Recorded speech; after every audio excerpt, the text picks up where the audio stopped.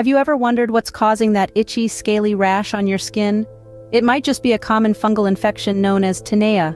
Tinea, more commonly known as ringworm, is a pesky foe that can appear on various parts of the body, causing distinct symptoms and signs depending on its location. But don't let the name fool you. There are no worms involved. Rather, the name comes from the characteristic circular rash that forms on the skin.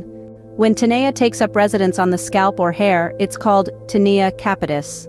This condition often appears as scaly, itchy, and red areas on the scalp. It's not uncommon for the hair in these areas to break off, leaving bald patches. In contrast, when Tinea invades the feet, it's known as Tinea Pedis or athlete's foot.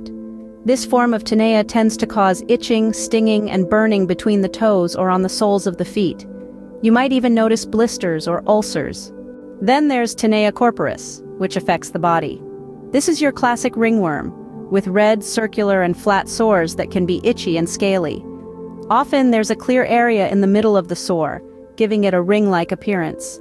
Tinea cruris or jock itch targets the groin area, causing a red, itchy, and often ring-shaped rash. Tinea manuum affects the hands, causing a thickening or scaling of the skin. Now you might be wondering, how does one get Tinea in the first place? The culprit is a group of fungi known as dermatophytes.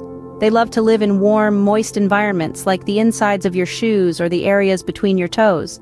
They can also spread from person to person, so sharing towels or clothing can put you at risk. To recap, Tinea is a fungal infection that can appear on various parts of the body, causing a range of symptoms from itching and scaling to blisters and ulcers. The condition is named differently depending on its location. Tinea capitis for the scalp, Tinea pedis for the feet, Tinea corporis for the body, Tinea cruris for the groin, and Tinea manuum for the hands. Remember, these fungi love warm, moist environments and can spread from person to person, so keep those areas dry and avoid sharing personal items to reduce your risk.